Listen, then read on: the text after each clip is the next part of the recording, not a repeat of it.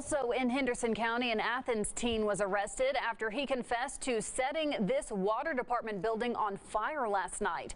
According to investigators, the interior of the building, including electrical components, were destroyed by the flames. Employees say this is the second water facility that has been set on fire in the past week. 18-year-old Blake Neely confessed to authorities that he started last night's blaze by lighting a trash can on fire. No word if he's connected with the previous fire.